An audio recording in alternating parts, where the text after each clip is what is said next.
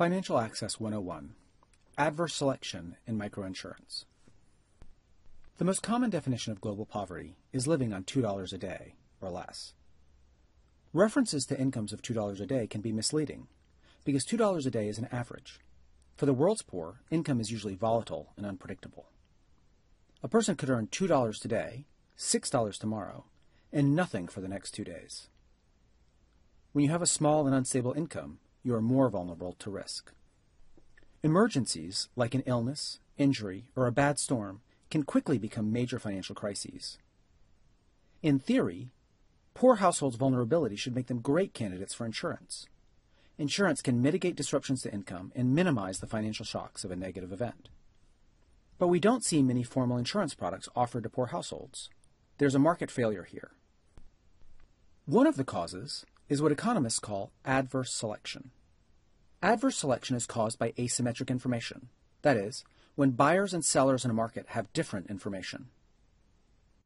Consumers know a lot more about the risks they face, and usually know more about the likelihood of a particular shock happening. It's difficult for insurers to assess risk for poor families who don't have financial, medical, business, or farming records. Because insurers can't differentiate between high and low risk customers, they have to price insurance as if everyone was high risk. But at high relative prices, low risk customers will leave the market because the price is more than they are willing to pay for insurance they probably won't need. With fewer potential low risk customers, the average risk of customers rises. So insurers raise prices again, forcing out more customers, and so on in a vicious cycle. This means that while insurers might initially make more money by raising rates, eventually they will begin to make less money as rates increase because the average risk of their customers is higher. If their profits peak at a level that is not profitable, they will not serve a market. Insurers often address adverse selection by capping coverage or excluding people by certain criteria. But those strategies reduce the value of the insurance policy, just like raising prices. That can affect take-up and ultimately make the market too small to cover the insurer's costs. Another way around adverse selection is index insurance, a type of insurance where everyone is insured based on an easily measured event that is outside their control.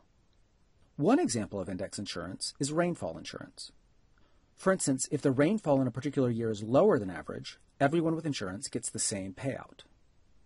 Because there is a long record of rainfall measurements, insurers face a known risk and don't need to know the riskiness of a particular customer.